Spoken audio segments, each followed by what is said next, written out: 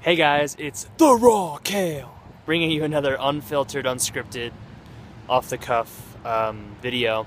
Today I kind of want to do a video again about sexual energy cultivation, as there's a lot of things coming up for me recently, the past few days with this that I've been working on for a long time, and a few thoughts I want to share that have been very important and instrumental on this leg that's helped me so much, and that I've never felt better about it.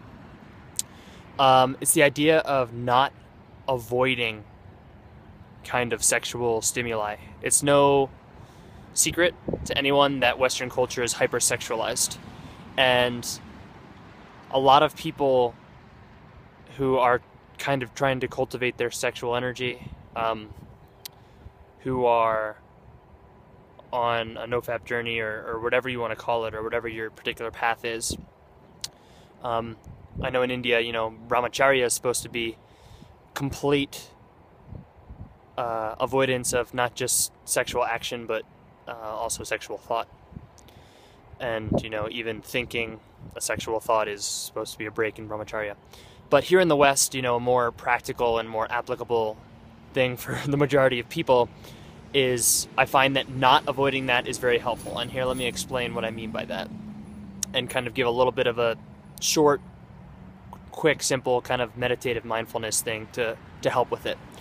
So if we walk through and operate kind of avoiding anything sexual in order to kind of harness our own personal sexual energy, because becoming too sexually excited or aroused, causes us to kind of want to expel the energy rather than harness it and cultivate it.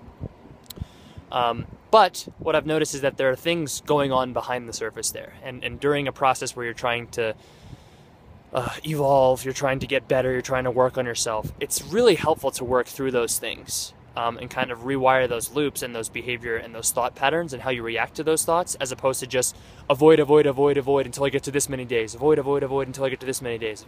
Because at some point, in the culture that we live in, you're going to be exposed to a sexual movie scene or sexual billboards or sexual commercials, on-air ads for Adam and Eve or whatever, whatever it is. And it might end up, you can't run from it forever. Also, with that kind of idea, it also implants a degree of fear from these sexual things. Like if you're afraid of seeing them because you're afraid it's going to ruin your streak or make you back to, fall off the wagon or whatever. So it implants fear and roots that into sexuality and kind of wires them together. So that's not good. That's not what we want. So instead, what I kind of encourage and what I've been doing recently is I haven't been avoiding any of that kind of stuff. Of course, you don't seek it out. You don't look things up. You don't say, here, let me challenge myself, and just start engaging in all these things that I'm trying to get away from just to prove that they're not affecting me. Instead, what I recommend is just don't live in fear, don't avoid, but like if something comes up, because obviously the purpose, right, is to be able to get to the point where it doesn't really affect you very much. And through this process, you kind of get there. So if something comes up, kind of sit with what comes up and feel, hey, how is this affecting me? What is this making me feel? What's really going on? And kind of be quiet, be mindful, and kind of notice what's going on. Whatever you feel about meditation or whatever, self-awareness of kind of your emotional states and kind of patterns that we have ingrained in us, in our psyches, in our emotional state, in our dreaming state, in our soul or heart, or whatever you want to attribute it to, is a very potent way to kind of self-actualize, to kind of become the better version of ourselves, is to be aware of those patterns and then kind of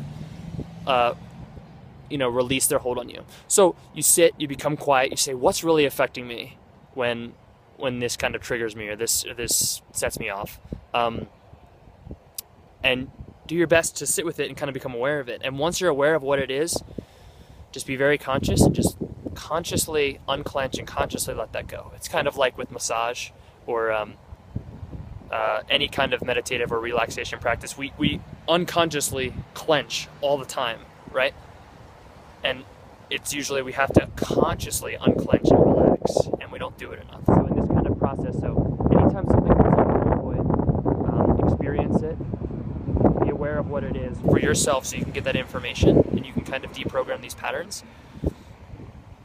Sit with it, accept it for what it is, don't be in resistance to it, but then let it go, right? It's kind of a subtle shift. And that little kind of meditation that you can do throughout your day is going to help you clear a bunch of these patterns and make it a much easier, sustaining, long life process, as opposed to, I'm running from it, I'm running from sexuality, I'm running from this kind of stuff in order to either become better sexually or to self-cultivate or whatever your purpose is for kind of cultivating your sexual energy or retaining or whatever your journey is. So that's been a process that's worked really well for me. I've been using it recently a lot, and I hardly need to use it anymore because I've gotten rid of so many of those patterns, and now sexuality is something I have a ton of control over, and it's something that can be beautiful and shared or not, or it can be cultivated for personal growth and power. So thanks so much for listening, guys.